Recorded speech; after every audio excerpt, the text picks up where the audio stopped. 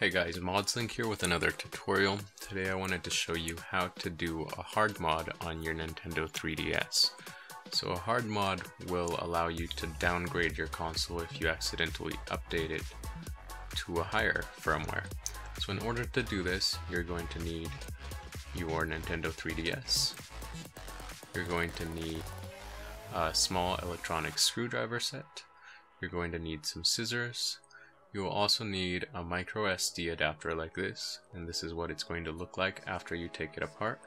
You're going to need a micro USB port. You're also going to need an SD card reader, and you will need a micro USB cable.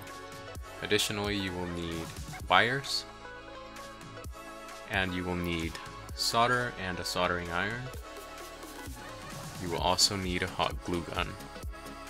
So first off, we'll go ahead and use this cable and get the cable ready. So get your micro SD adapter, use your fingernail to pry it apart, and then you will see these pins inside. Now some of these pins can be removed, so just to make things easier and so you don't bridge the points, go ahead and remove the first point if you're using a 3DS XL like me. This one is not needed. Now the second and third and fourth point are needed, so leave those alone and skip to the fifth point and you can remove that one.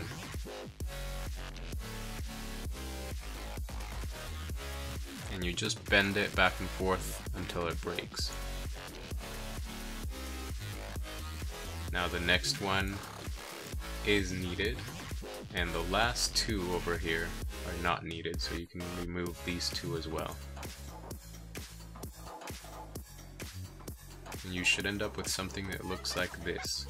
So you should have pin number 2, 3, 4, and 6 left on your micro SD card reader. Next you will need your micro USB cable, and just cut this end off.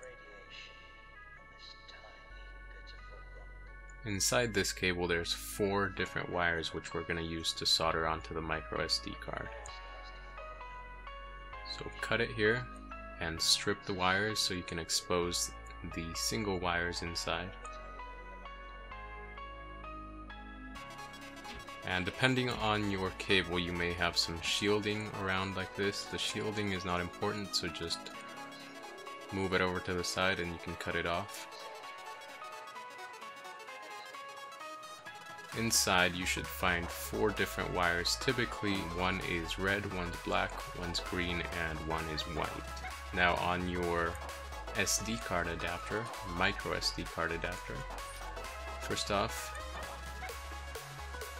the first pin is going to go to the red wire, the second pin is going to go to the black wire, the third pin is going to go to the white wire, and then the last pin will go to the green wire. So go ahead and solder this. I'm not going to show you here, but you get the point. Again, that's red, black, white, and then green. Once you're done, you should end up with something that looks like this. Again, it's red, black, white, and then green. Once you've done this, you can go ahead and put the cover back on if you didn't completely ruin it. Otherwise, just put some tape over the wires to hold it in place, and then you can simply insert this into your SD card reader.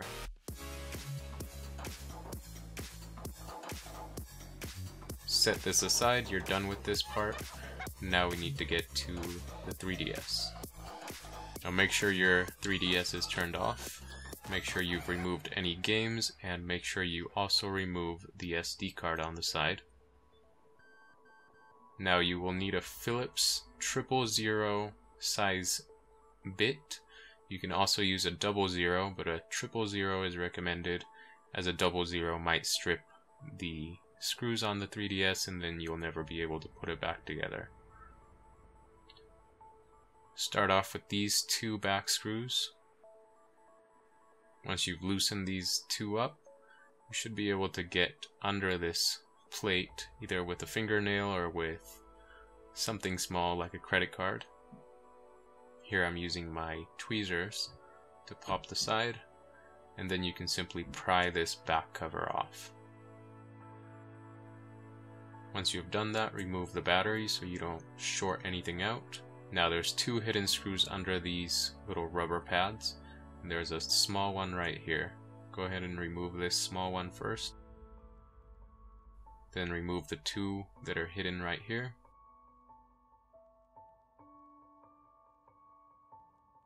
Next you will have two up here and two down here. Remove all four of those.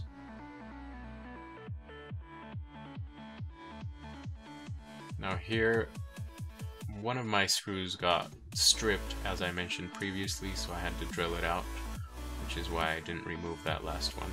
Once you have done that, you can lift this back cover from the front of the 3DS towards the back. Be very careful as there's a couple of ribbon cables underneath, as you can see here.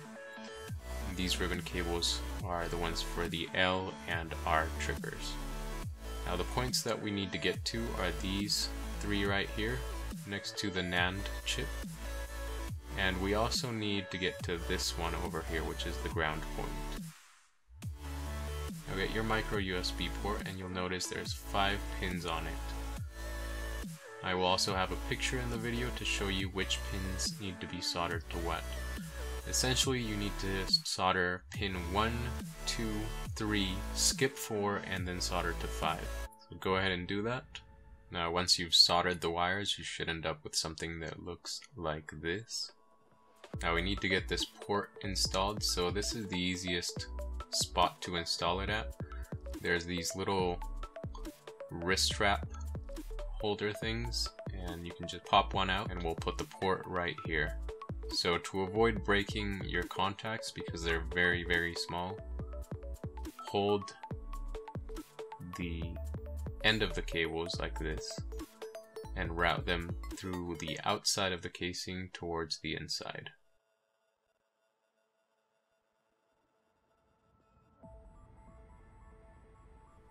And then slowly pull the port through. Be very careful in this part because you don't want to break the contacts that you just soldered. Once you get to this point here, you can slowly push the port through with your finger. You might also have these very small tabs on the side of the port that you need to bend down. Once you've bent those tabs down, you can slowly wiggle the port inside while making sure not to break any of the wires you soldered. Now after you've got the port in, you need to use your hot glue gun and just douse the port with some hot glue. Also make sure to check your points to make sure they're not bridged or anything like that. Once you're done, your port should look something like this, so it's secure and you can move the wires around without worrying about them breaking on the port.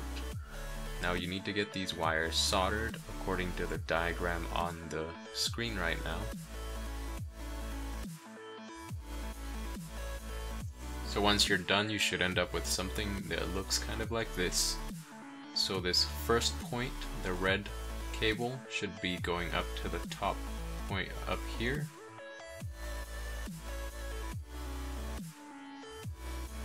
This one at the bottom, the white one, should be going to the third point. The one in the middle is the green point, which is the third point on the USB cable.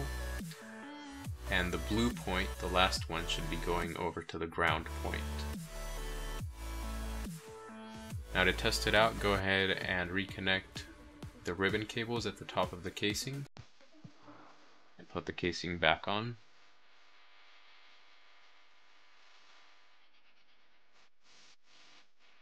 Then get your battery and put that back in.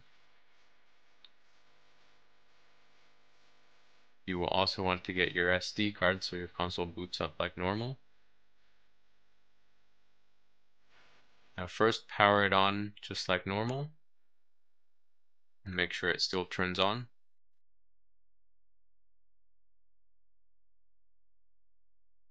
Once you've verified that the console works like normal, power it back off. Now get the cable that we created previously and make sure it's plugged into your SD card reader, and plug the other end into the port that we just installed on the console. Now once you have your cable plugged in, and make sure it's secure in there, try to plug it in a couple of times just to make sure it fits in securely.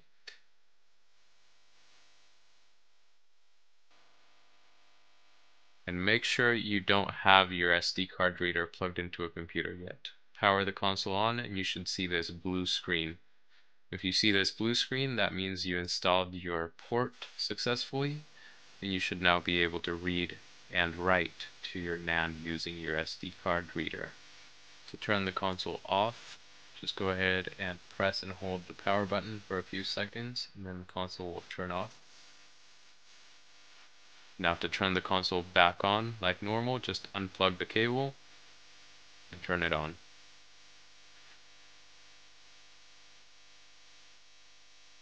Now I would suggest you test this cable out a few times just to make sure everything works properly.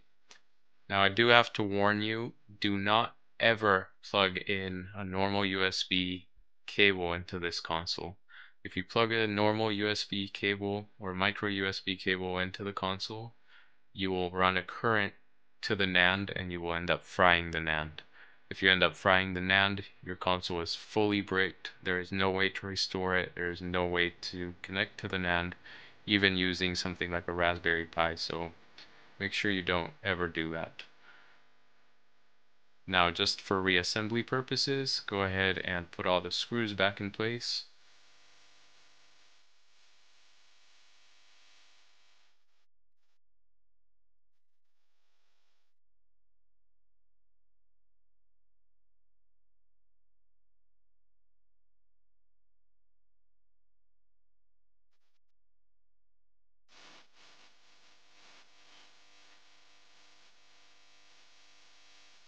And then put the top shell back on. We'll want to latch it on from the bottom and then snap it in place and then put the screws back in, and that is it. Your console is now hard modded, so if you ever update it to a higher firmware such as 11.2, you can easily downgrade it back to 9.2 or any exploitable firmware. And that is it for this tutorial. If you guys found it helpful or informative, please remember to like, comment, favorite, or share the video. Consider subscribing as well for future tutorials such as this one. If you need any of the parts used in this video, links will be down in the video's description. And if you're interested in getting this mod done to your 2DS, 3DS, 3DS XL, new 3DS, or new 3DS XL, send me an email over to sales@modzlink.com. Once again, thank you guys for watching this video, and I will see you next time.